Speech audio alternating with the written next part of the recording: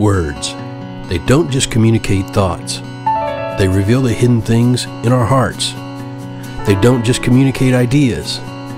They create worlds.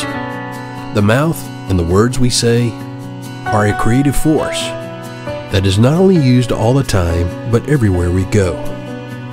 Our words are the very essence of how the Creator made us.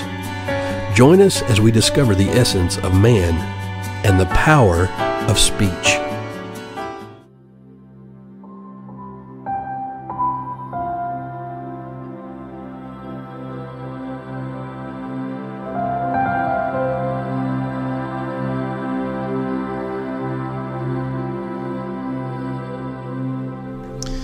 Hey, welcome to the Essence of Man and Power of Speech. We're on day 137. We're going to talk about despair and its effects. What causes despair? Let's first of all, what causes us to despair? And there's a couple of things, but I want us to take a little different view on it. Now, here's what Jesus said. Jesus said, "His yoke was easy and his burden is light. Take my yoke upon you, for it's easy and my burden's light." God's commands aren't burdensome. And when we talk about evil speech, a lot of people say, "Oh, it's just so hard. It's so bad. It's hard. It's hard. It's hard. It's hard." Well, that in itself is evil speech, I guess. Complaining. But yet, God's commands aren't hard. The hardness of His commands, the quote-unquote hardness of His commands, shows just how selfish we are. It's how far we are. When we look at God's commands being so hard and just hard to deal with, what we're saying here, this is how selfish we are. What we're saying is, this is how selfish we are. That's what makes it hard to obey. The illusion of burdens, the burdensness and the commands of the burdens makes things look desperate. Okay? So when we see something from the Lord as being hard, we become desperate.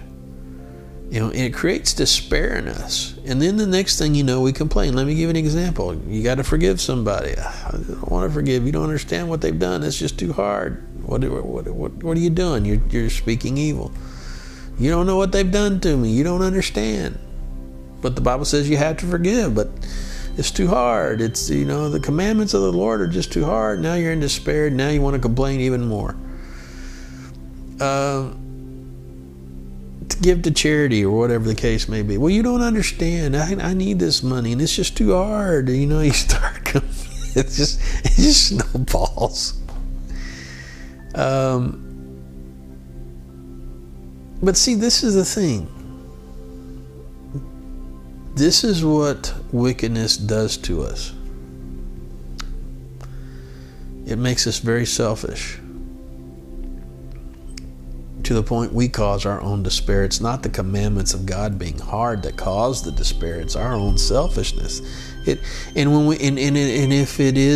commandments of God and the things that we are to do seem very hard to us, it's because all that's doing is revealing the selfishness in us. Just how selfish we are. The ability to live and obey is in us by faith through grace. Even a person that's not saved can behave themselves pretty good. They can be good moral people. But it's knowing Christ is what gives us relationship with the Father, the Creator. So, don't live in despair because you think the commandments of God are too hard. The Bible says He won't give us any more than we can bear. But it does, what that statement does do, it does reveal how selfish we are and what we really want in life. Yeah, ouch. Yeah, don't look at the commandments of God being burdensome. Don't look at Shemarash Halashan speaking good things. Don't look at it as being a burdensome thing. It's a great opportunity for us to do the right thing. And as Jesus said, his yoke is easy and his burden is light. So take that with you today. It's light. You can do this. It's easy. You can do it. Okay? Easy, maybe not easy, but you can do it. Okay?